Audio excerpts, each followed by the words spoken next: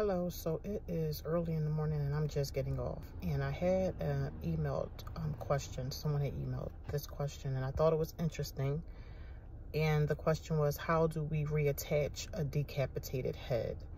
So how we do that is we first embalm the head separately, and then we will embalm the trunk or the torso of the remaining of the body separately as well. And I would attach it, I would use either a broomstick to attach the head to the torso, or I would use a PVC pipe to do it.